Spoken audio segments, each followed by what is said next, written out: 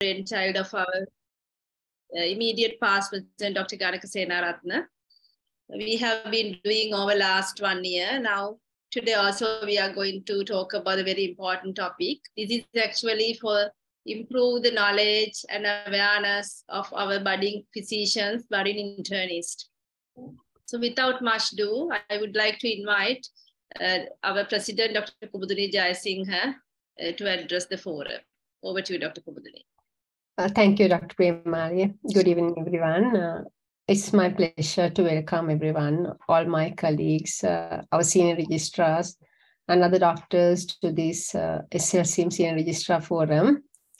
And I would like to extend a special welcome to our speaker today, Professor Arosha Dissanayake, who actually kindly accepted our invitation and spending his valuable time sharing his expertise on the topics, ethics at the bedside.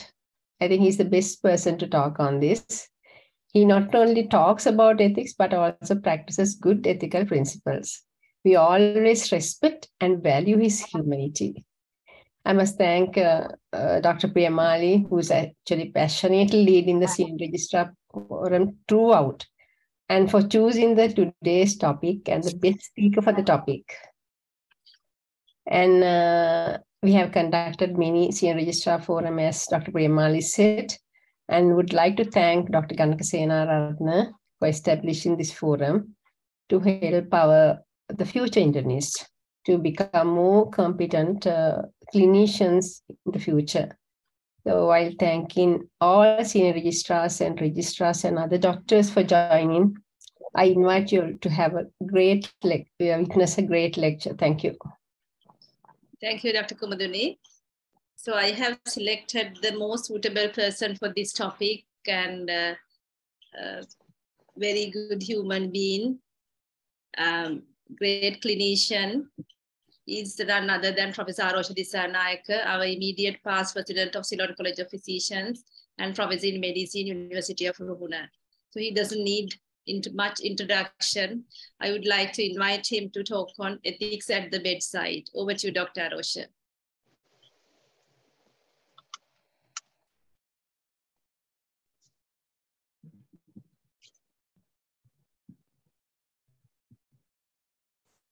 Yes, unmute your phone.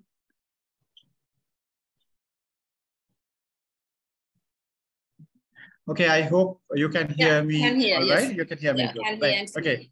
Thank you, Dr. Kumuduni Jayasinghe, President SLCIM, Dr. Ganaka Senaratne, immediate past president of SLCIM, and Dr. Priyamali, who from the SLCIM, my long-standing colleague from the CCP and the SLCIM both, Dr. Priyamali, who is coordinating this very important training program for us registrars, which I think involves training them to both become excellent consultants as well as work very well during their overseas training. I'm humbled by this invitation from the SLCIM to have been invited to speak on this very important topic. And my mandate from Dr. Priyamali was to make sure that I speak both about passing exams as well as clinical practice in the ward. And I will try to do that. Ethics and communication skills for exams and clinical practice. Okay.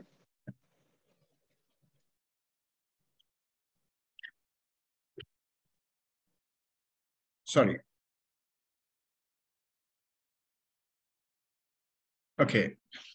Right now, looking at this, give me a second. I'm just trying to remove this. Okay. Now, ethics and communication skills are tested at every exam in your career.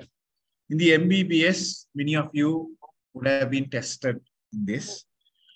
It may be slightly different in different universities, but in Ruhuna, where I teach, we have a OSCE station where we test communication skills, and that actually carries 2 marks out of 100. That's a lot of marks. In the sense, I think that amounts to about 10 correct to true false MCQs. So that's a lot of marks.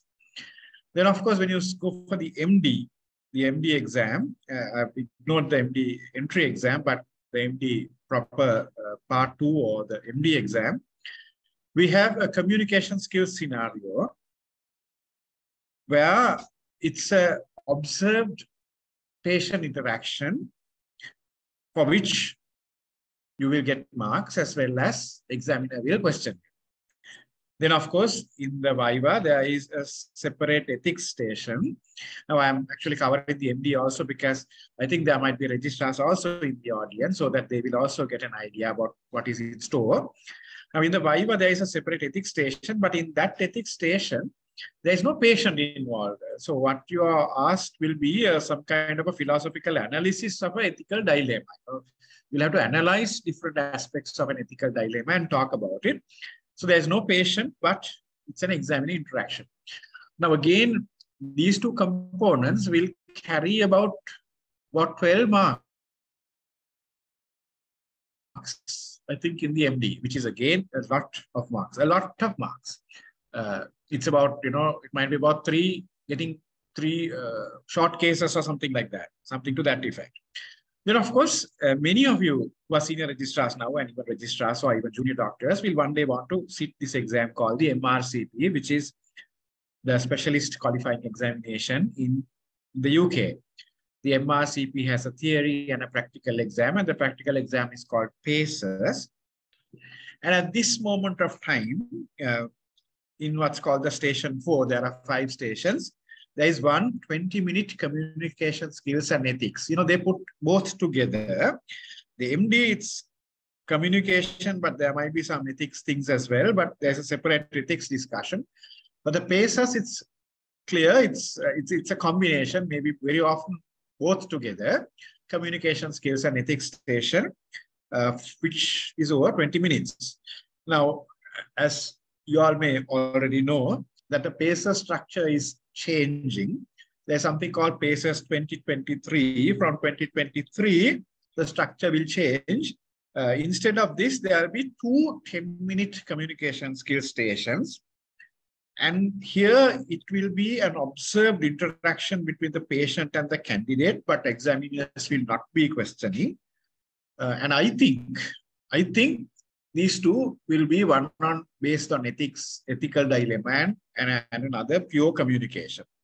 I think that's how it will be, but none of us know because we still not had training for the PACES 2023, but that is a very likely scenario. So what I'm trying to show is that there is no escape in terms of exams from communication skills and ethics. It will be tested at everything. Why is it tested at every exam? Because it is critically important. Right, so now we've looked at why we need to learn this from an exam point of view. Let's look at some other aspects of this. Right, I'll first spend some time looking at communication skills at exams.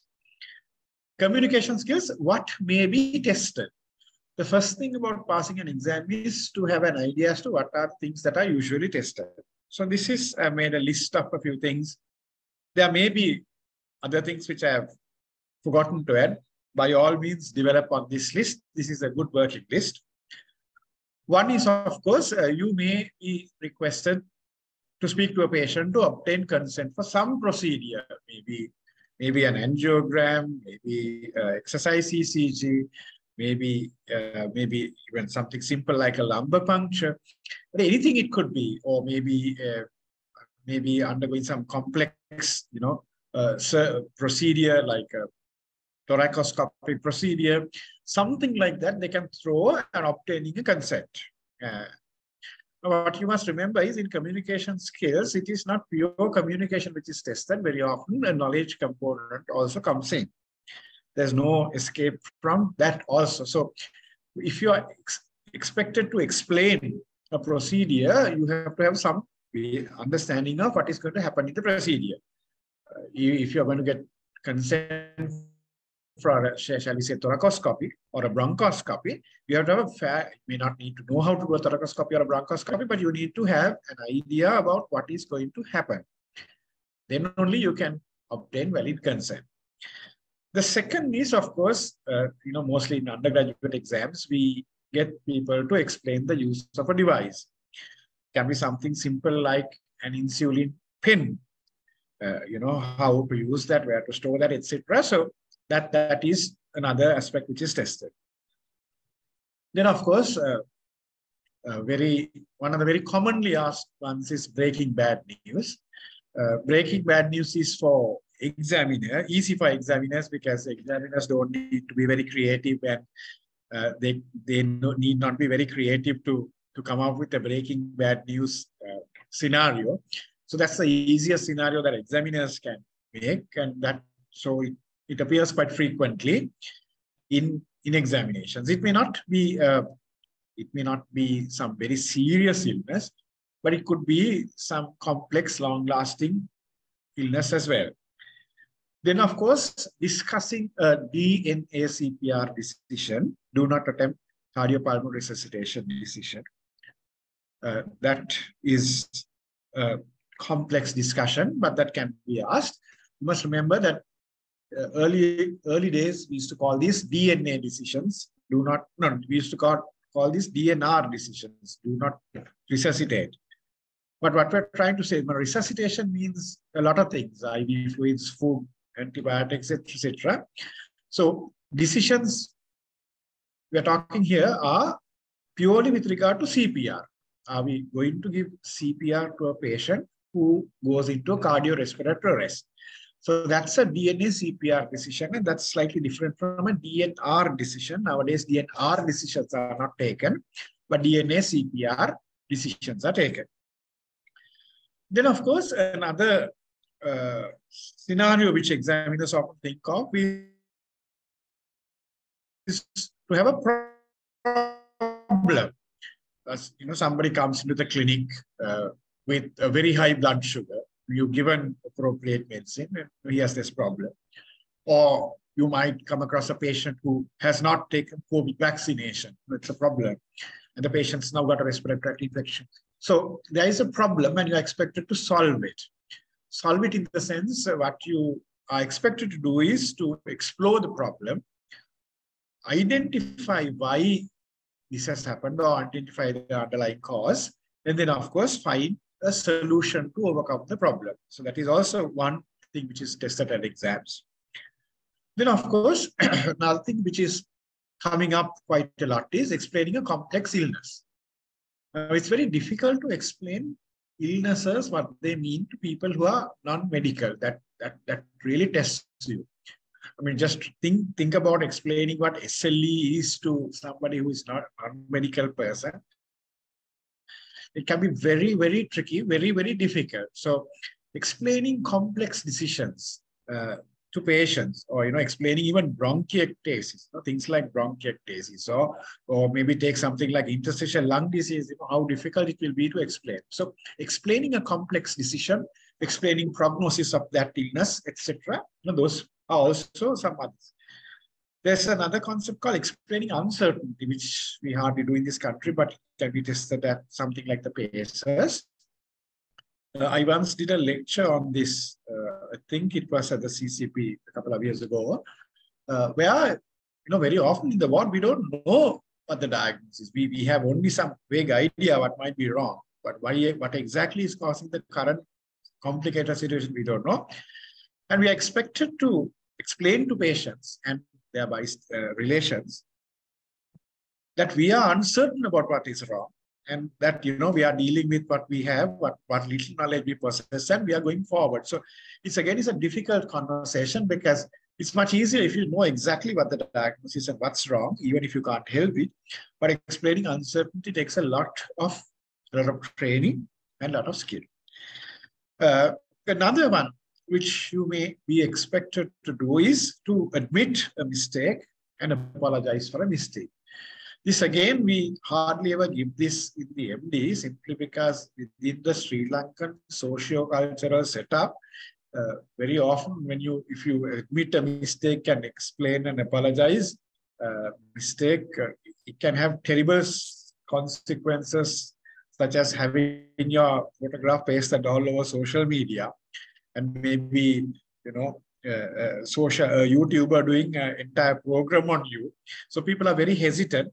But nonetheless, that's an important aspect to think about, and that certainly happens in the UK, and that certainly will be tested at the PACERS exam. So that is called the duty of candor to a patient. CANDOUR. Candor is your duty to speak the truth and admit the truth, your truthfulness, and being very candid and open about where we've gone. So these are the kind of scenarios that you're likely to be tested in an exam. Just to very briefly read the list: obtaining consent, explaining the use of a device, breaking bad news, discussing a DNA CPR decision, exploring a problem to find underlying cause and find a solution, explaining a complex illness, explaining uncertainty, and admitting a mistake and apologizing. Right, okay.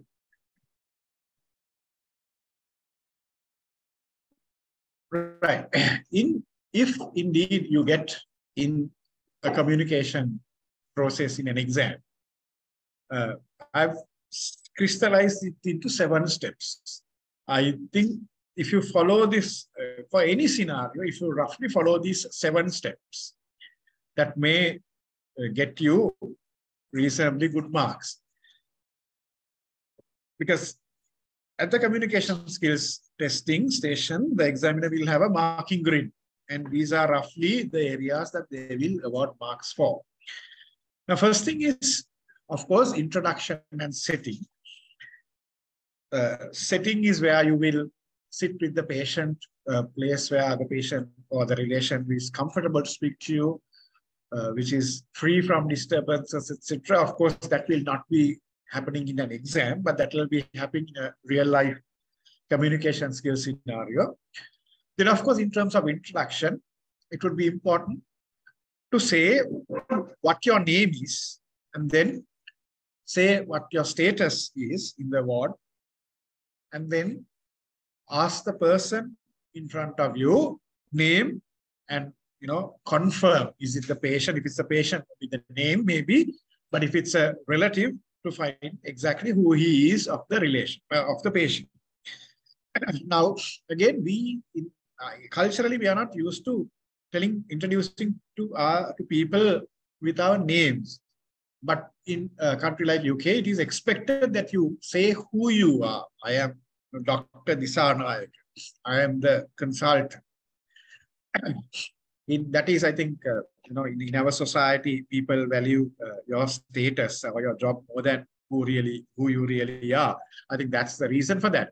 But nonetheless, we need to get used to, because now when you train yourself, don't train yourself for the MBBS or the MD specifically, but train yourself for all exams and the ward, whichever country that you work in, Sri Lanka or overseas. So introduce yourself by name, say who you are, ask the patient what the name is, and confirm that it's a patient, or if it's a relative, then ensure that you confirm that this is so and so.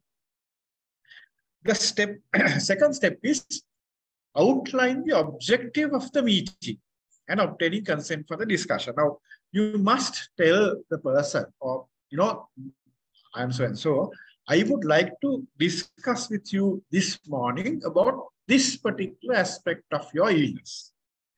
Are you happy for me to do so? It might be, say, if it's a breaking bad news, it might be a pathology report that you have to talk about. Or maybe if it's obtaining a consent, you tell the person, I would like to speak to you about the test that we have planned for you, tell you what is going to happen at the test and test. Are you happy to speak now? So have some kind of outline about what is going to happen, because it is quite possible that, maybe if it's in the ward, your consultant may have already been to the patient and explained everything. And, you sitting down and the patient will say, no, the consultant came and told me what is going to happen. So to clear all doubts, just the ramu or the outline of what is going to happen now and obtain permission. That's step 2. Third thing, at exams, it is always looked for. And third thing is, of course, it is brilliant practice in the ward also to find out what the patient already knows. Now, I will mix this with some Sinhala because that's what we usually use in the ward. So you tell the patient, "Man kamathi katha karanna, mata hungak udaw wenwa දැනගත්තොත් ඔබතුමා හරි ඔබතුමිය හරි දැනට මේ අසනීපය ගැන මොකක්ද දන්නේ කියලා දැනට කියලා තියෙන්නේ මොකක්ද කියලා. You know, what has the patient already been told, so that you can build up on that knowledge. Then of course, fourth step is the one that will carry the highest number of marks. And again, remember these 7 steps, you will not have equal marks. Obviously, for introduction, you won't have the same marks that you will get for explaining matters. But explaining might have more marks, maybe 40% of the marks or something. But what you explain, maybe it's obtaining consent, maybe it's explaining a complex illness, maybe explaining uncertainty, maybe consenting for a procedure, maybe a breaking bad news, maybe DNA, CPR decision, whatever it is, you need to match the health literacy of the patient. Now, that again is a place where you can actually ask the patient at this stage, what you already know. May I also know, now what kind of job you are doing? So very often the job will indicate what their literacy is. And if they say they are not doing an employment or self-employed, you could always ask them, may I know to what level you have been educated? So that you are aware of the health literacy of the patient. Of course, you might feel that health literacy is low even in some very educated people, but keep things simple. And then, of course, you must use non-technical language. Now, at this point, it is very important because we have a tendency to use very medical jargon, and that will be looked upon as being a shortcoming by the examiner who is marking. I will tell you a little story here. I mean, I tell a lot of stories when I teach people. When I went for my PACERS exam, that was a long time ago, I had to speak to a son of a patient who was having, I think, a subarachnoid hemorrhage, and then who was not recovering very well. And somewhere in my discussion, I mentioned that the patient will be sent to the speech and language therapist. To me, that looked fairly simple. And immediately after the conversation was over, the examiner challenged me and said, well, you used a very, very strong technical term. You spoke about speech and language therapist. Do you think the patient's son will know who that is? And, etc. So he found fault with me, and then I immediately accepted, because I had learned this very well, the communication skills in the PACERS, and I didn't use a single complex word, but that moment I had slipped. So I immediately said, I was very mindful about that. I was very careful not to use, but that was a mistake. I'm sorry about it. If I were doing it again, I would not use that term. So the other thing to learn is, if at any time an examiner challenges you, don't challenge the examiner back. It is always safe to kind of, admit your mistake. Even if you feel that it may not be a major mistake, just admit your mistake and say, I'm sorry about it, but, next time I do it, I'll do it differently. Then the conversation finishes. There's nothing that they can do. If you say, next time I do this, so that's, again, remember that line. If you ever challenge them, just say, I'm sorry. Yes, that was a mistake, but next time I do, it won't happen. So that the examiner cannot penalize you thereafter.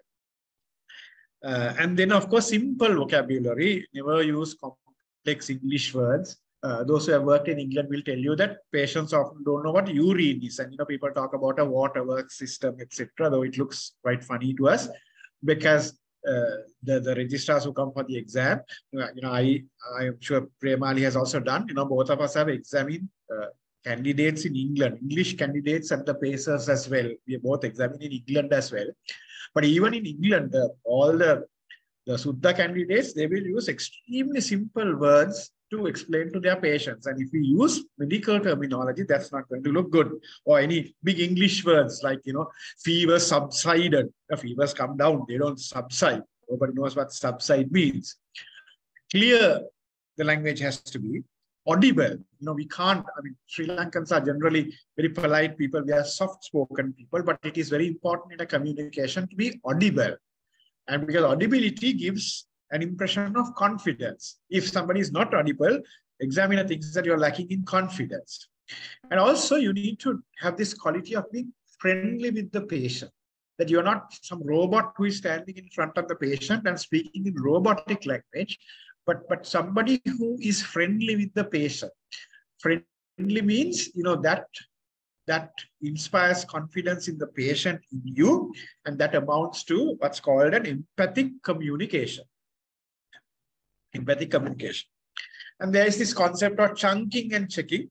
Chunking and checking is, if you're going to explain something very long to patient, don't keep on speaking on and on and on, but it is worthwhile once in a way to stop.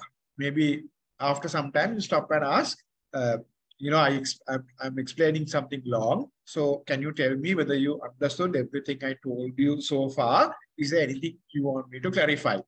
So when you feel you're talking too much, stop and make sure that the patient, so chunking is you're breaking it up, and checking is whether the patient has understood.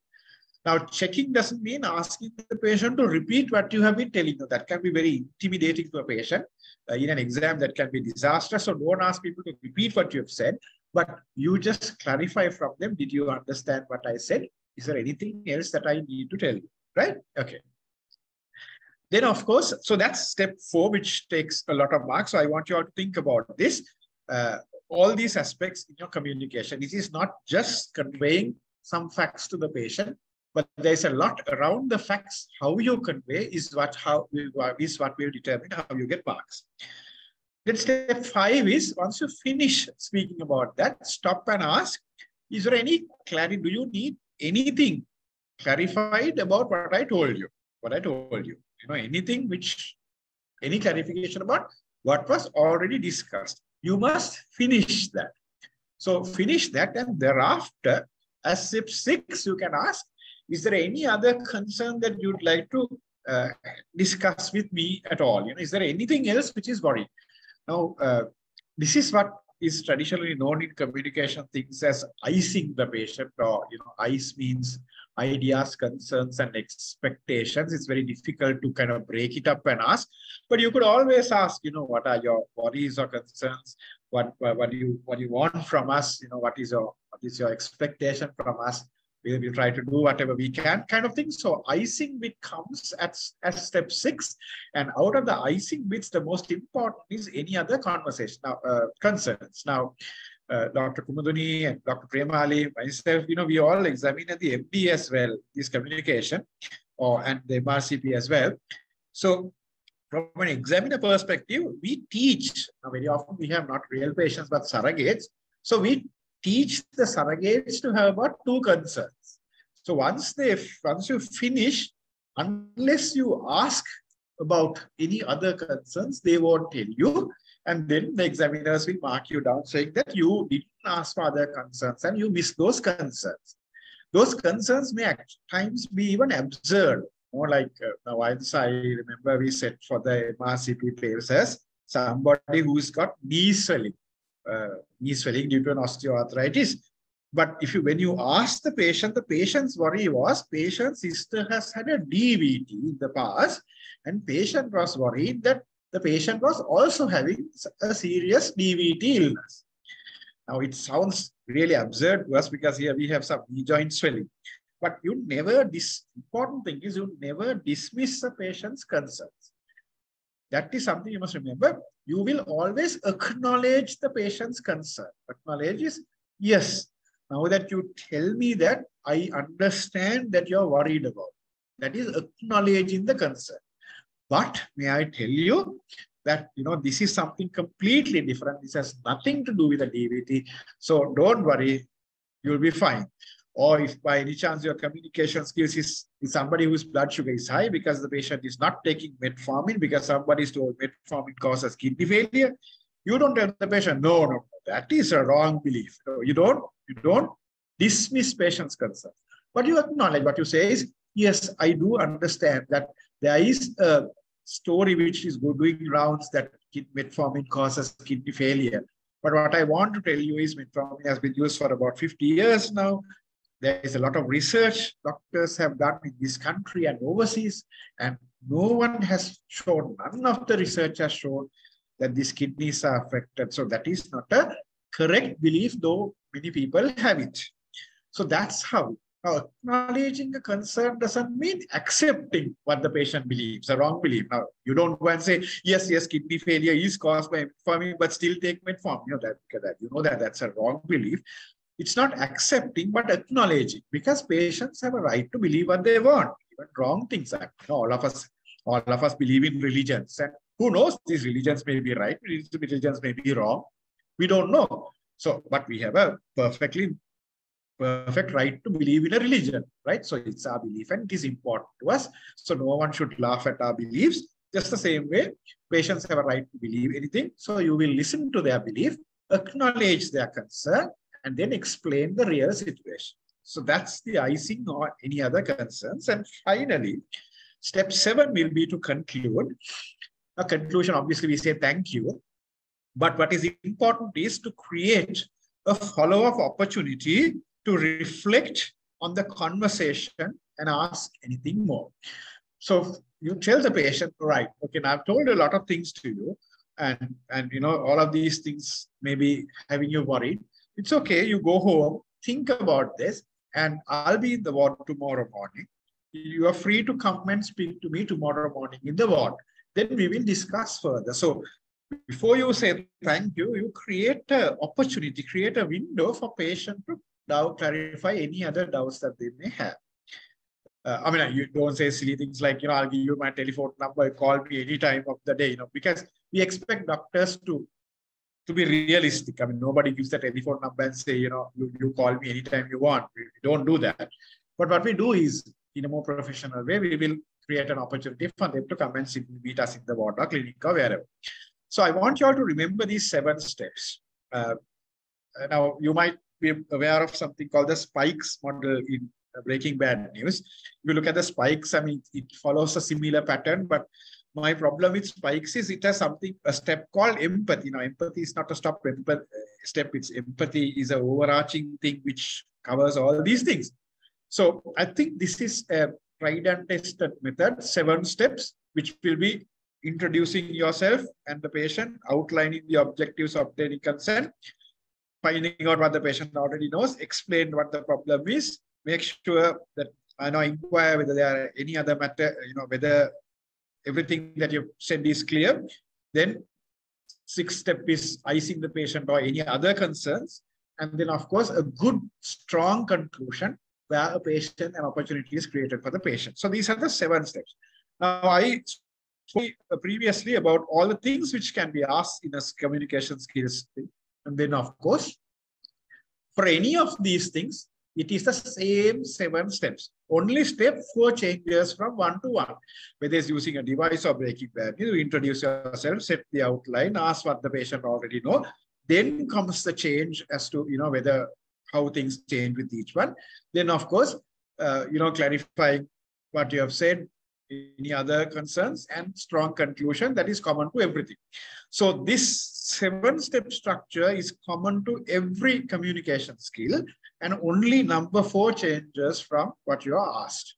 I hope I've made myself clear. Premali, am I being heard all right? Yes, yes. Yeah. Okay, right. Okay, and then you must tell me if I'm at any time, if I'm going overtime also, okay? Yeah, and they are also, anyone want to ask a question from you, they can unmute themselves and ask. I'm very happy to answer anybody. Can I, or shall I finish the ethics part also and then ask them? No, that's, yeah, you can continue. Yeah, that's fine. Yeah, once you see to have questions, just let them know. Thank you. Right. Okay, ethics is my pet hobby. I got interested in medical ethics a long time ago. I first attended a course in 2003 as a registrar, arranged by Professor Atula Sumatipala and Professor Sisira Siribardhan at that time. I'm very grateful to them for kindling this interest in ethics for me.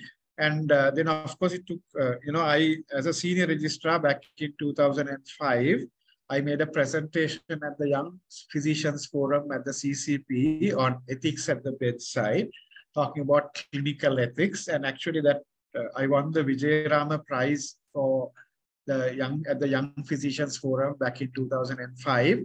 So it has been something very dear to me, and a message which I've been trying to carry for the past maybe about 20 years. But I first got really interested in 2003. So it has been about 20 years. I've been working on this for about 20 years. So it's a pleasure. Thank you again for inviting me to talk about my very special area of interest in medicine, as well as being able to share with you. Now, ethics, if you look at it, is a branch of philosophy. Ethics is not medicine, ethics is philosophy, but philosophy which deals with morality. Now, morality is the right and the wrong of our actions. So morality is the right and the wrong, and then ethics is that branch of philosophy. Philosophy has many branches, but one branch of philosophy is ethics, and it deals with morality. Now, medical ethics refers to the dilemmas. Ethics always works in a context. Whenever there is a problem, there is no free-flowing ethics. It's always contextual. Dilemmas related to the duties that we have towards patients and others and our colleagues, etc., and outcomes in medical practice. Duties, and also when we carry out our duties, what the outcomes will be. Now, medical ethics roughly has three areas. Now, why people have all gone away from ethics is, just about every lecture that you hear in ethics is to do with research ethics. And they can be quite boring. I myself have done research ethics lectures, and they can be quite boring. I come close to falling asleep when I do research ethics lectures. And then, of course, many clinicians are not full-time researchers. They have only a passing interest in research. And, so unfortunately, too much talk on research ethics has driven people away from medical ethics. But our real passion is clinical ethics. There is a massive area in ethics called clinical ethics, and we'll speak about some of those today. Then, of course, there are professional ethics, which is to do with the etiquette or how you conduct yourself as a doctor within the professional community. So I'm not going to spend too much time on that, but let's look at clinical ethics, which is really our heart, and then spend time on research and a little bit on professional as well. Now, if you look at the General Medical Council, people are really struggling to find the difference between professionalism, ethics, and good medical practice. Good medical practice is probably the best term that we have to have for how we should be in the wards. Ethics is a part of good medical practice, but good medical practice will have other things as well. For example, having clear handwriting is part of good medical practice. Actually, if you look at the GMC, one of the things is clear handwriting, good medical practice. That's not ethics. So good medical practice is an umbrella term. It carries a lot of things, and ethics is one of them. So a beautiful document is the GMC thing on good medical practice. I suggest that you all have a look at that. Copy copy kalla. There is the Sri Lanka Medical Council Good Medical Practice. That's not a very sound document. That needs to be changed as soon as possible. Right, now I'm going to spend a few minutes talking about what classical ethical theories are. You might wonder why are we talking about this, but you will realize why I'm talking about it. I'll explain it very simply.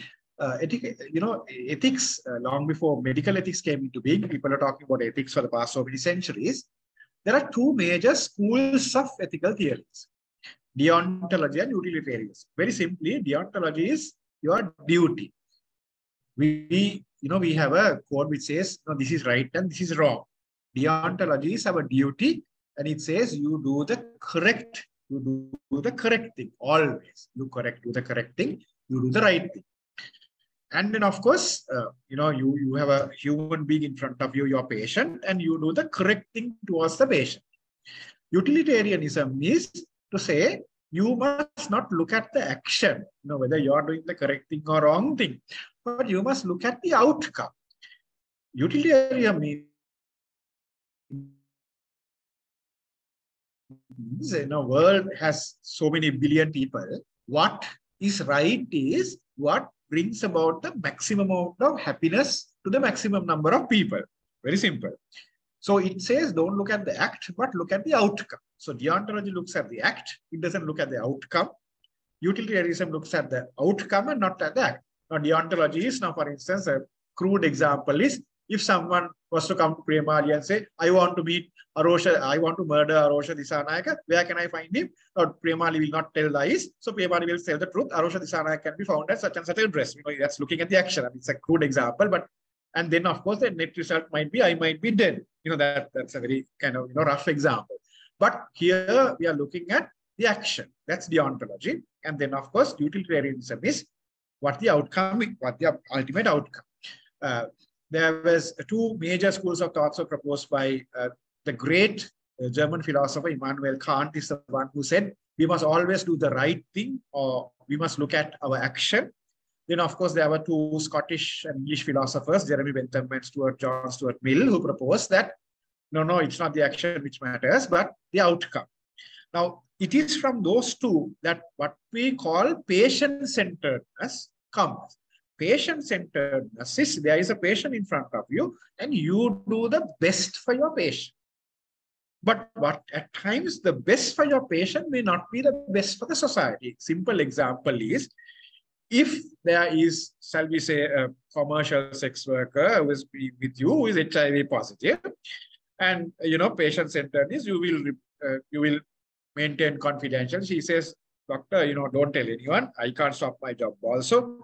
I will carry on with my job.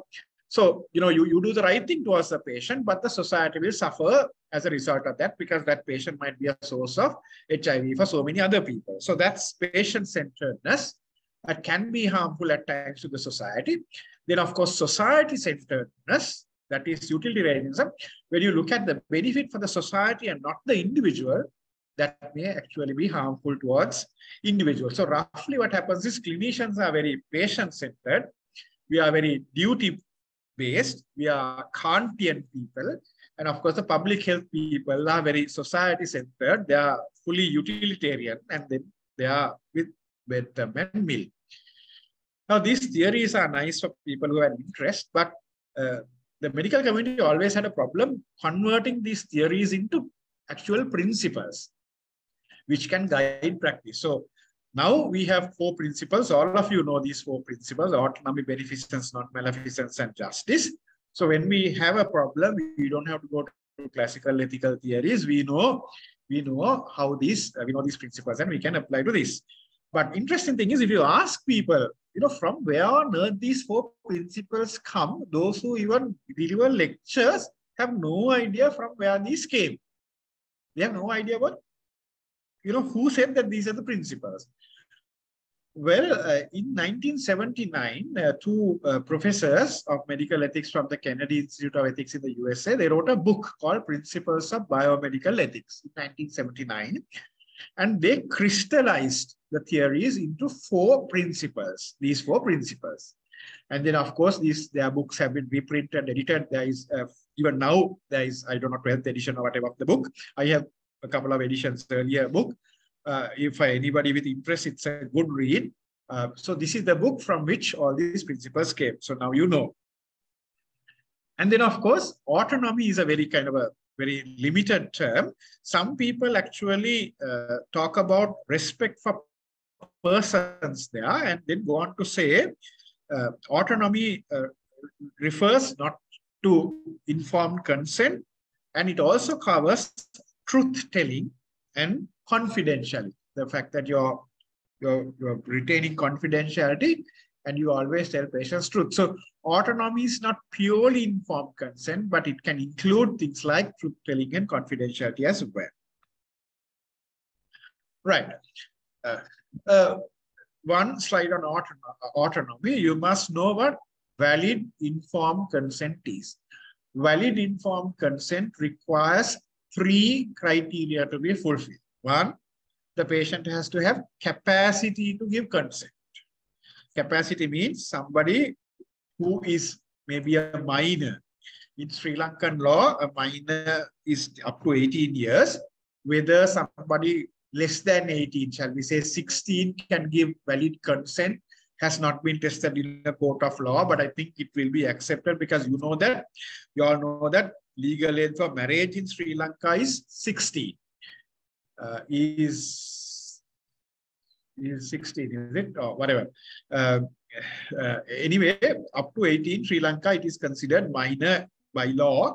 But if a court case comes one day, we will know from which point onwards the judges will accept that somebody has capacity to consent. That has not been tested so far in a court of law.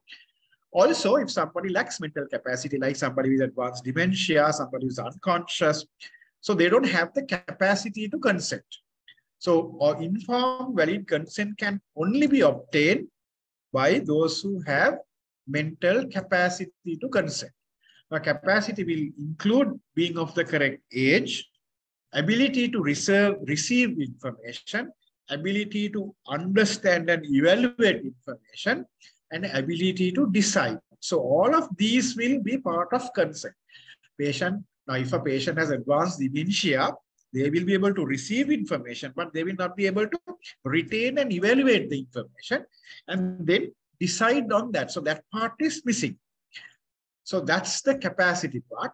Second thing is, even if somebody has capacity, the patient has to be given all the correct information. All the relevant information has to be given, and that decision has to be made voluntarily without any kind of coercion or undue influence, which might include actually paying money for something.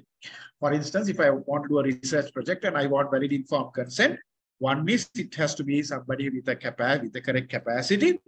They have to be given all the correct information, what harm can come to them, what benefit can come to them. They have to agree voluntarily. I can't take a group of prisoners and have the prison guard standing by and making them give consent. So that is not valid. Oh, I can't say I will give you 1,000 rupees if you agree to this.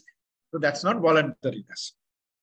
And wherever a patient lacks capacity, the general principle is the medical professional needs to take a decision with the best interests of the patient in mind.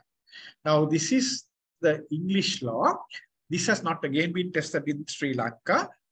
There is no law in Sri Lanka to clearly that to state what is right or wrong. So what happens is, if it is challenged in a court of law, the judges will go to, if there is no law laid in Sri Lanka, if there is, they look at past court decisions, that those are called precedents,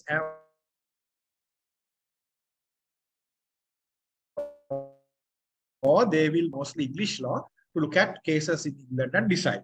So we are generally okay if we always act with the best interest of the patient in mind, because English law accepts that as the premise if the patient is unable to does not have the capacity to consent. Right. Now we spent a fair amount of time earlier about how to navigate the communication skill station, 7 steps. Now, here is how you are going to navigate through an ethics station. How do you resolve an ethical dilemma? So these are the steps you must go. One is identify underlying ethical issues. What are the problems here? Second thing is apply the principles to those problems. 4 principles: autonomy, beneficence, non-maleficence, and justice. I have not explained those. I'm sure you might know. If you want, I can spend 1 minute and explain that as well later. Then, of course, step 3 is weigh outcomes. Now, autonomy, I have already told you what autonomy is. Beneficence is what you do. Now, your relationship is with the person in front of you, is with the patient and not anybody else. So what you must do has to be beneficial to the patient. Non-maleficence is what you do must not be harmful to the patient. Now, if by any chance you want to treat somebody with severe sepsis with antibiotics, the benefit is giving antibiotics, but when you put a cannula, patient is going to feel pain.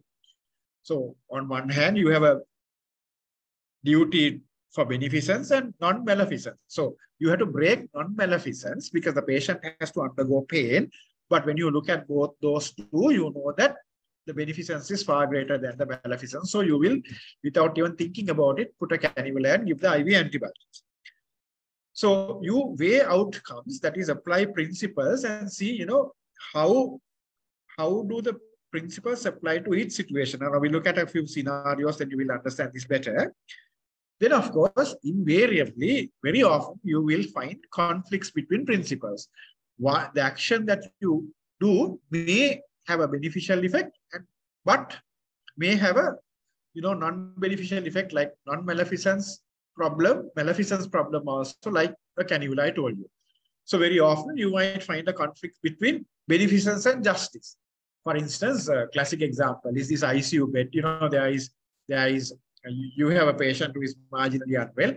You want to put the base. You have 2 patients to put to the ICU. There's only 1 ICU bed.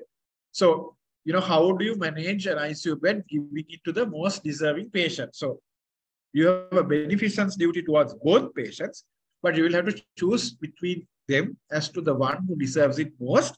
So it's a justice issue. Justice is actually, if you look at the 4 principles, the first 3 principles, autonomy, beneficence, and non-maleficence, they are all to do with Kantian or deontological principles, your duty towards the patient.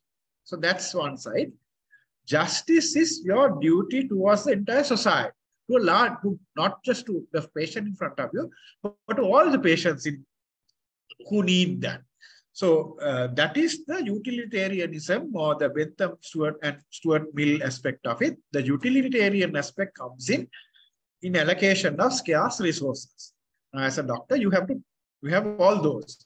So beneficence versus justice is a classic example of deontology versus utilitarianism. That's why I explained it at that moment. Then, of course, very often we might have autonomy versus beneficence. Patient might say, I don't want this particular treatment, when you know very well as the doctor that the patient will benefit from that. What do? Or it can be autonomy versus justice. Patient might actually say, doctor, I would like to have this scan done very quickly. And then, there might be another patient who needs a scan, who has got admitted later, but who needs a scan more urgently. So, autonomy versus justice. Patients don't have a right to, by autonomy, you must remember that patients don't have a right to ask for inappropriate treatment. You can't have upper respiratory tract infection, go to hospital and ask for an ICU bed. But if it's an appropriate request, if they also will benefit from that, and then of course, you might have autonomy versus justice conflict. So there are lots of ethical conflicts. And then how do you resolve this? Resolve any conflicts, remembering our primary obligation is to the patient in front of us. I'm being very selfish here. Being a clinician, I always say our primary obligation is not to the society, but to the patient in front of us. And we need to do what's best for the patient in front of us. But having said that, it's not that easy. Now, out of the principles, now, for instance, we know that, if it's autonomy versus beneficence, patient will benefit from chemotherapy. Patient says, I don't want those treatments, doctor. I have heard that they are awful treatments. So autonomy versus beneficence. Both are for your patient. So when both are for your patient, how do you resolve that? Though all 4 principles are supposed to be equal, autonomy is generally considered the first among equals. Even among equals, autonomy is probably the first. That's not a rule, but that's the general belief. I have unashamedly borrowed that phrase from a book by Jeffrey Archer, the great English author. He wrote a book called First Among Equals. So I keep stealing that title from him. Autonomy is the first among equals. If you are in doubt, one of the safe things to do is to seek the opinion from an expert. I'm not an expert, but I once remember I had a call from Dr. Satyajit, who is now a consultant neurologist in England. I think it was Satyajit, who called me and said, I have this problem. Sir, what is your opinion? He really kind of, it was really surprising, but I realized what he was trying to do. He was just trying to get some expert help about a situation where he was in doubt. Then, of course, when you take one decision, you know that there might be some harm because you're trying to balance the dilemmas or the principles. So you do what's called damage limitation. If you can't give the first bed to your patient, you at least try to get the second bed for your patient. So, damage limitation. You try to reduce the amount of harm that might come about due to the decision that you made. Then, of course, at times, you need to negotiate and look for compromise solutions. For example, you all might know Now, I spoke to you about autonomy versus beneficence, somebody refusing treatment. You might, it's not one way or the other. You could always say, you know, you look for halfway solutions. You negotiate and say, you know, can you at least take this treatment? If you don't like chemotherapy, can you at least sit for a radiotherapy session, though that may not be ideal, or can you agree to surgery, which may not be the best, but that may offer some benefit. So you negotiate and look for compromise solutions. It may not be the ideal solution, but some solution you try to come for that. And then, of course, final point is when you're sorting out an ethical dilemma thing, you must remember that law overrides all ethical considerations. So whatever that you feel is ethical, at the end of the day, if it is against the law, then you need to do what is legally provided, because otherwise you will end up in jail. A classic example I'll tell you, in Sri Lanka, there is no law where doctors can cover themselves on a DNA CPR, or on not DNA CPR, but shall we say disconnecting a ventilator. Somebody is ventilated. There is absolutely no law in Sri Lanka. It has not been tested so far in a court of law, so we don't have precedents. And then there was this discussion a couple of years ago. I was on the same panel along with Honorable Justice Yasantha Kodagoda, who is a Supreme Court judge now. He was at that time, I think he was the Solicitor General at the time that we had this symposium. And it was very clear. He said, you know, don't even think about disconnecting a ventilator, because if there is a court case, you may be found guilty of manslaughter. Manslaughter is just below willful murder. It is quite possible that a doctor who disconnects a ventilator, if it is challenged in court, a judge might hold that you are guilty of manslaughter and you might end up with maybe 10 years in jail or something like that. So remember, if there is no law, we must be very, very cautious about this. About DNA CPR decisions, again, there is no clear law. If your decision is challenged in a court of law, there is a possibility. I'm not saying it is going to happen, but there is a possibility that some judge, you know, who thinks differently might find you guilty of manslaughter. And that can be very, very difficult for you. So what we must do is to try to have proper legal provisions for these critical matters. But for the time being, one must be very careful about these decisions where there is no law. If there is a law, say, for instance, a classic example is, now at times you might feel that an abortion is ethical in a particular instance, but abortion is illegal in Sri Lanka. So that's that. You know, though it's ethical, we don't do that because we can end up in jail doing that. So this is how you resolve an ethical dilemma. For any of the senior registrars, for any exam that you go, these are the steps that you go through. Look at the scenario, identify the issues, apply the principles and say, when I apply these principles to these issues, this is what I get. I have conflicting, you know, principles. When I put everything together, this I think takes precedence. Maybe autonomy takes precedence. And this is what I would do. But I won't stop there. I'll do everything possible to minimize the damage or limit the damage. I will negotiate with all parties to come up with a compromise solution.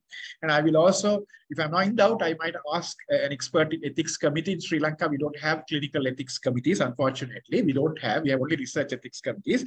But there are people who are interested in ethics, so you could have a chat with them. And then, of course, I will also check what the legal status is in this matter and make sure that what I'm proposing is within legal terms of this country. Okay? Right. Right. Okay. Now, to summarize all these things, I'll take you through a few scenarios.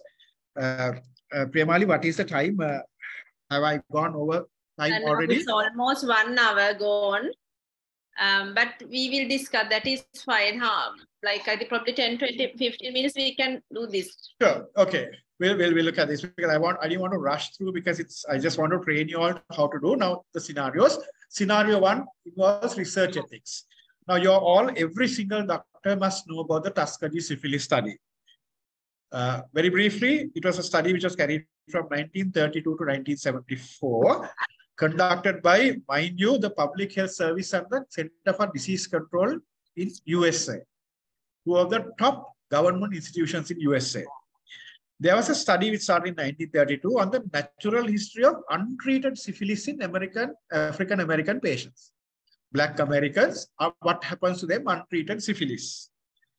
Patients were never told that, that they were, what was being tested. They were told to live normally, so the Black community, they would have lived normally in the community. They would not be told that this is a sexually transmitted disease that they're having. They will have sex with other people. So the researchers want to see, when they have sex with other people, how many people actually get syphilis, etc. And importantly, even after effective treatment, which is penicillin, even after penicillin was identified as effective treatment for syphilis, subjects were not given treatment because they wanted to make sure that, they wanted to follow them up till they died to see whether they died of tertiary syphilis or whether they died of something else. What were the complications of tertiary syphilis that they died? The researchers wanted to see. Then, of course, several people along the way protested against this, but these important public health institutions, they didn't take notice because, the Black Americans, nobody cared. Till, of course, one of the doctors, in desperation, like happens in Sri Lanka, he went to a newspaper and the newspaper broke the story. All hell broke loose after that. At that time, Ted Kennedy, John F. Kennedy's brother, was the Attorney General, I think. And then, of course, he started an inquiry. And it resulted, everybody understood what a bad thing has happened. There was a big inquiry, and something called the Belmont Report came. That's the first time some principles came out of all the ethical theories. First time somebody laid down principles. They laid down 3 principles: respect for people, beneficence, and justice. With regard to research ethics, they laid those principles. Belmont Report, and in 1997, President Bill Clinton issued a formal national apology on behalf of the nation of America to all the participants. And I think, as usual, America gave $1 million or something for each family. But at least there was a formal apology from the president. Now, mind you, this happened in the USA. So this is how bad things can be. If we look at, I'm not going to ask you all to look at the issues which arise here. Obviously, informed consent or autonomy has been utterly violated. Beneficence has been utterly violated. Patients were not given treatment. Non-maleficence was utterly violated. Somebody could say, yeah, it's good because, white Americans can know what will happen if they don't take treatment for syphilis, so that, they will be advised to take treatment in the future. So that's why it's wrong with justice. That's what's wrong with utilitarianism, because when we go for society's benefit, we can actually harm individual people. So that's why we are always suspicious of this ethical principle called justice. Though we have to live with it, we must be very mindful of justice-based justification. Second scenario, again, I'm not going to ask you all to respond because we don't have much time, but this is again straight from the ward. I will read this. 69-year-old previously healthy patient was admitted following a TIA, developed a stroke while in the ward. She showed evidence of an ongoing evolving infarction, thrombolized after explaining risk to the son who was with the patient. Infarcted area turned hemorrhagic, patient's weakness increased, never regained full consciousness, developed aspiration pneumonia, discharged home after treatment of pneumonia in a state where the patient was confined to bed. The medical team told the truth that it was the medicine which led to the bleeding complication, and it probably made things worse for the patient. Family was unhappy, but said that they can't do anything because they agreed and signed. So this is one of the ethical issues you can identify here. Think about these things. Think about these things. Now, how about, what about beneficence? Yes, when we initially made the decision to thrombolize the patient, we had research evidence to say that the patient would benefit. So I think it was a correct decision. We did discuss with the family, but you must remember, families consist of many children, and one son might agree. Desperation depends on the information that you give. Also, somebody may have said your father will get up and walk once this injection is given, we don't know what was said. But other members in the family were unhappy. So in terms of beneficence, autonomy, I think, the team was justified. But unfortunately, an unexpected complication came, but it was the ethically correct decision. And then, of course, a very difficult decision came out, the duty of candor to tell the patient, actually the patient worsened because of the injection that we gave. That is a very difficult thing, but we, even in the middle of a lot of difficulty, we actually told the family, and the family was obviously not happy, but we went ahead and told them that this is what we think. Unfortunately, this happens rarely, but it happened. Then, of course, you come to the question, should you not have told the truth about the complication? If we had not told the truth, we may have been being unethical because we were not truthful under autonomy. But of course, the family would have been quite happy with the medical care that they received from us. Family would have been happy about the medical care. They would have thought, and maybe the patient also would have been better. We don't know. The patient may have been better or worse. But we stuck to the duty of candor and we told them truth because we believed that was the right thing. If the patient was not told the truth, somebody could argue and say, their minds should have been at rest and they would have been happier. But having said that, when you look at the patient in front of you, you look at the 4 principles and you take what you think is the most correct decision, most ethical decision, because some of the consequences we can't predict. And we feel that we took the correct decision, though there were conflicts in terms of, we are not going to harm the patient, but a rare side effect came and we harmed the patient. So we breached non-maleficence unintentionally. And we tried to create beneficence, which didn't work out.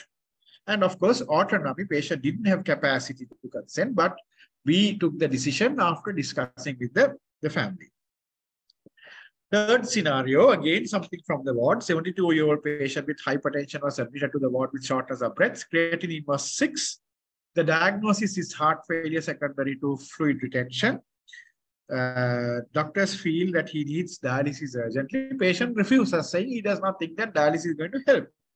He feels better with injections and wants to go home. He says, I had a couple of injections. I can breathe a little better. You see that the patient is really short of breath and that he wants to go home.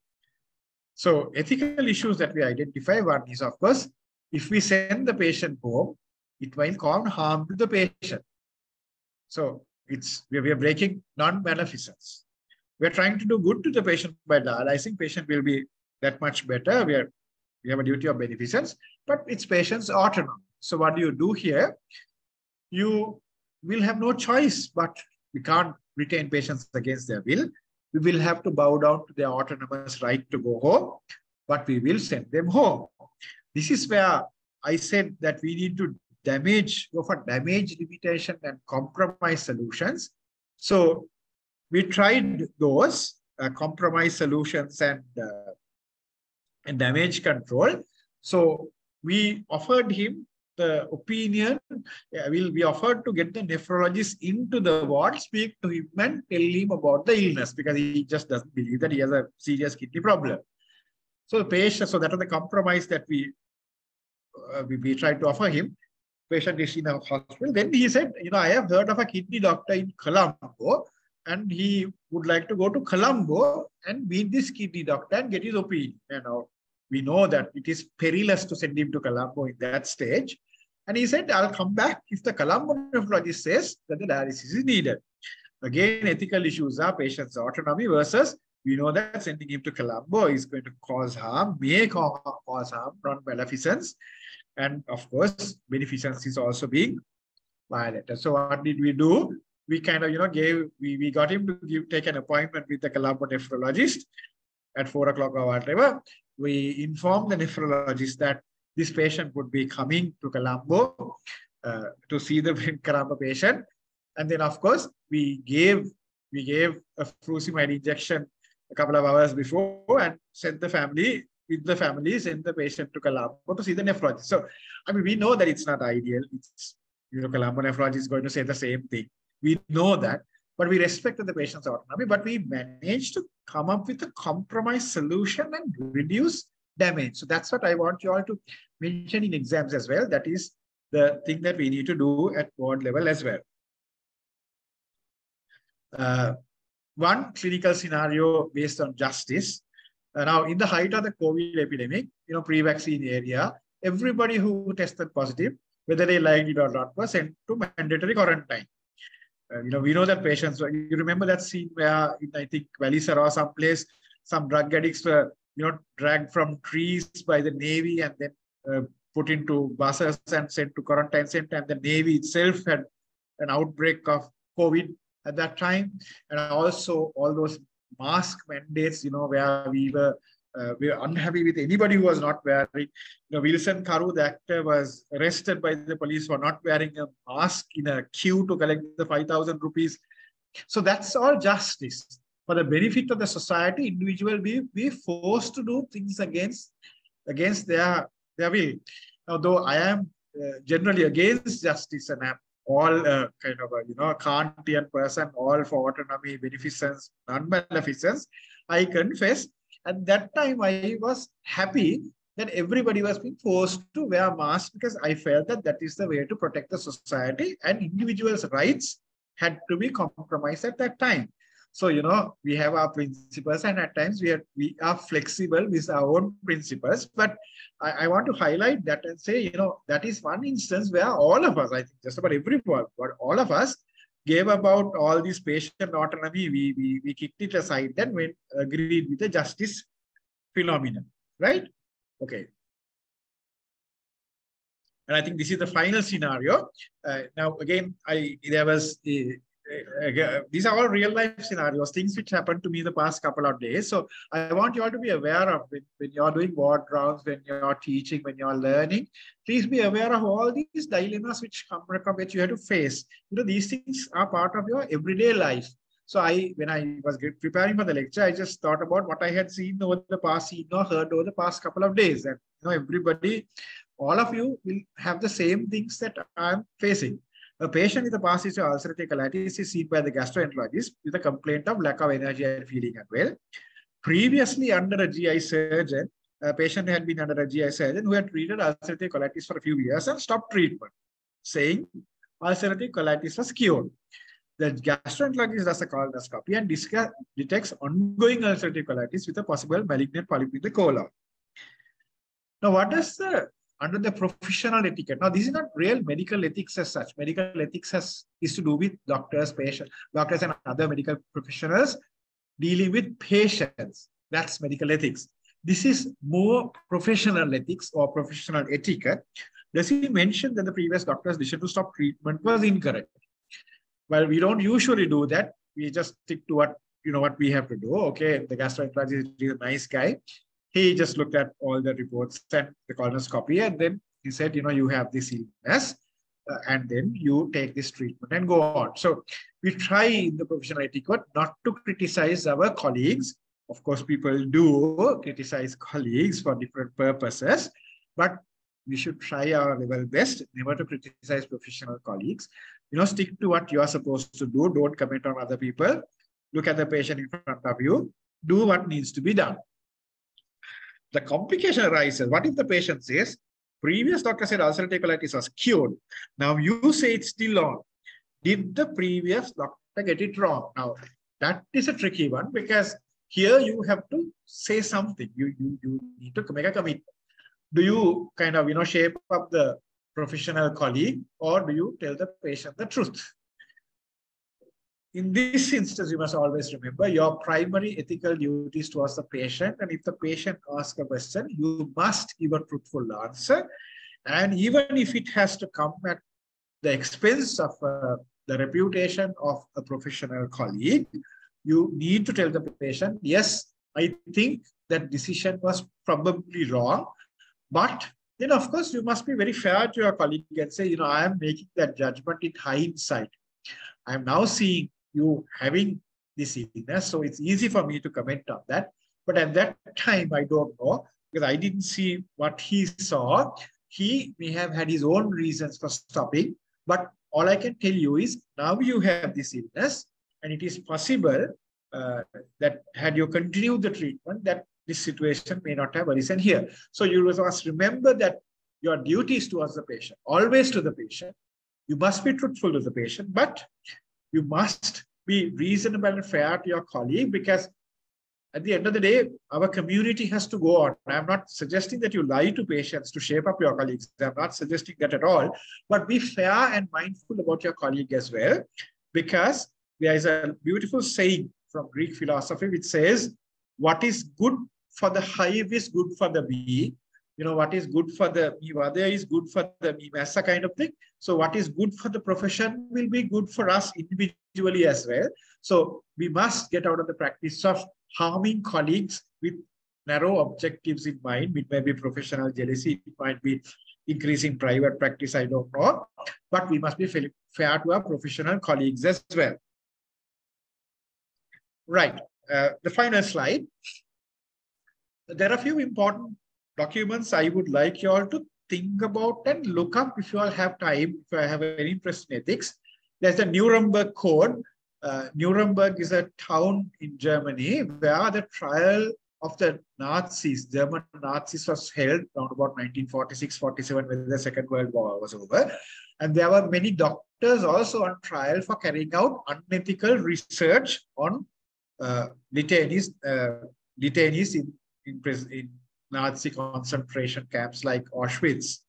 You know, they did a lot of research and then actually found some very useful medical information also, but in terrible ways.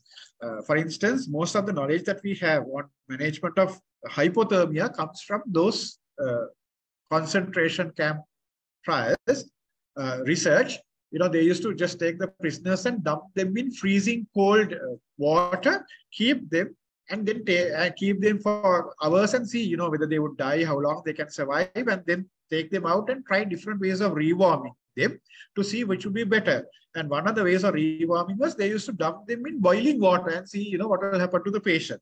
So some of those findings have a lot of medical validity, but they were obtained with heinous methods. So Nuremberg Code came out after the trials about how to conduct research without harming human beings. Then there's something called the Helsinki Declaration, which came from the World Medical Association in 1964, again, looking at recent research ethics. Now there is the 7th amendment to the Helsinki Declaration. There is, I think it came about 2013, the last amendment came. So that document is also there. So anybody who has an interest in research ethics should look at those.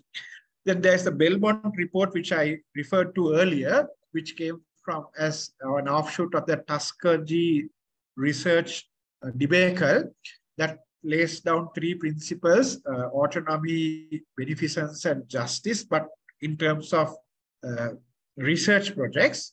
Then, of course, this wonderful book of Principle of Biomedical Ethics, which really crystallized the 4 principles for use even by clinicians like you and I, researchers and clinicians, everybody. The 4 principles came from this book. That is also a wonderful book. It's still being published by editions. I believe both these professors are still alive, and that's great. So that's another important document. Then I think, in my personal opinion, the best journal, if you want to look up, is the Journal of Medical Ethics, which is a BMJ journal, which is a wonderful journal. I personally subscribe to that as well. That discusses very current topics, which is of interest to you all. There was a brilliant debate a couple of years ago on whether commercial sale of kidneys should be permitted or not. You know, that's something which is very topical here. The ethics of it, there was a debate and both sides had strong arguments.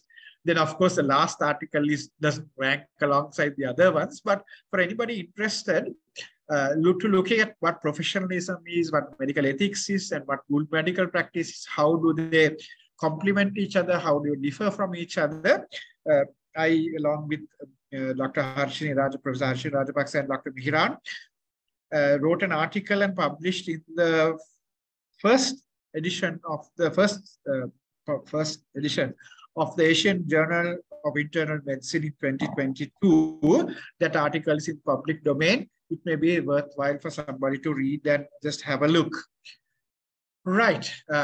one final sentence I want to tell you is I've spent a lot of time telling you how to pass the communication skills and how to pass the ethical scenario at maybe MBBS, maybe MD, maybe MRCP. But what I want to tell you is have no gap between your clinical practice and what you do in exams. Your training for exams should be the training for clinical practice. What you are doing in the exam should be what you do in the ward. There is no difference. You must not do these things for exams and forget about it and do other things in the wards. So minimize, have no gap between the communication skills and ethical practice in your clinical practice and what you do in exam. So that's my final plea. Premali, I truly apologize if I took too much time. I thought I discussed only what was relevant. If there's anybody has any question, I'll be happy to answer that. I hope this has been a useful exercise. If you have seen this, like there were 120 participants, 105 are still waiting. All right, okay. There are 3 Q&A. You can see that Q&A. Shall I read it? Then yes, you can please, answer. if you can. Yeah. Yes, please. Good evening, sir. How many concerns we have to ask? Just one, so keep on asking till they say no more concerns. Thank you. Good question. And Premali, I think you can also help me answer. We usually teach 2 concerns to the 1 or 2 concerns maximum to the surrogate, because we are dealing with a 10-minute or 20 minutes communication skills scenario. We don't have endless concerns. So if you address about 2 concerns, that should be fine. Premal, you agree? Yes, yeah. Not really more than 2. We can't. We don't have time for that. But in the ward, yes, all concerns. In the ward, all concerns. Okay, second question. Sir, how to approach to an angry patient or a relation, especially in exam purpose? Okay, right. I forgot actually to write that as possible scenario. We don't usually do that because surrogate has to be a very good actor to become angry, but we can do that. So when they are angry, they are usually angry about a mistake. The principles are you acknowledge that there is a mistake, number 1, and you acknowledge that there is a mistake, number 1. And you apologize saying, we are sorry about this. We are sorry, not I am sorry, but we are sorry because you work as a team. We are sorry about this. That's second principle. Third principle, what you don't do is fix the blame on somebody. You say, no, it was not me, but it was a microbiologist who suggested the wrong antibiotic or something like that. You don't fix the blame on anyone. You take it as a team. So you say, acknowledge that there has been a mistake. You apologize profusely. And surrogates have been trained, after you apologize about twice to calm down. And third thing is you say that you will try to obtain an appointment with a senior colleague, maybe the consultant, to discuss any further matters. That's number 3. And number 4, you can say that you have already had a discussion within the team, or you're going to have a discussion with the team, which is going to look at ways not for this to happen again. Right? So those are the 4 things. 1 is you acknowledge that there has been a mistake. Yes, there has been a mistake. 2, I am sorry about, not I am, but we are sorry about the pain that has been caused to you, the discomfort that has been caused to you. We are really sorry about that. And third thing is I will try to get an opportunity if you wish to speak to somebody senior than me, maybe the consultant, to get any further details that you want. Number 4, we have already had a meeting, or we are going to have a meeting to come up with a mechanism to ensure that this mistake is not repeated again. So those are the 4 principles that you do. What you don't do is fix the blame on something to say, no, it was the senior registrar who did it, or it was the consultant who told me, so I did it. No, you don't fix blame on anyone. Okay, Premali, if you want to add something to that, I'll be happy. No, that is it, I think. And there are 2 people actually. Thank you. Like one said, it was very important, interesting presentation. I believe that most of us need to learn a lot more on this topic. Thank you, sir. There's somebody from MO Psychiatry from Vaunia, who has written her name also. Thank you very much, sir. It was very informative. Those are the questions. Okay. And I think it's almost spend 1 hour and 30 minutes. So I think because they have enough chances to write the chat box and all, we have answered the questions. Yeah, I mean, they are free to contact me. I mean, Yeah. at any time that if you want. I mean. Yes.